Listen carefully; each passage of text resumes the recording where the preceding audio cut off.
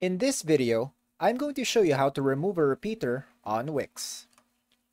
Now, if we scroll down to the About section of my website right here, we can see that we have some repeater elements at the bottom. Now, a repeater is basically a list or grid of similar design and layout, but different elements and content. So to edit this, all we need to do is head back to our dashboard right here. Make sure you're at the home section at the left side of the screen, then click on Edit Site.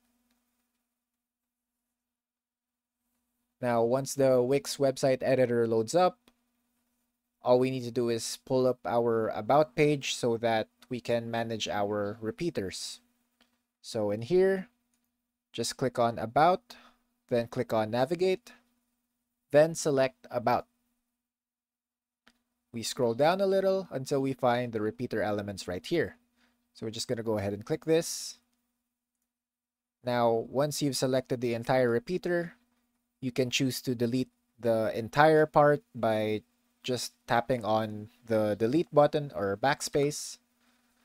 Or if you want a specific repeater to be out of the picture, we're just going to go ahead and click the entire section again, then click on Manage Items.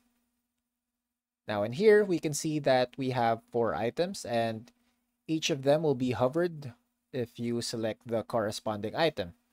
So for example, we're going to try to delete item 4.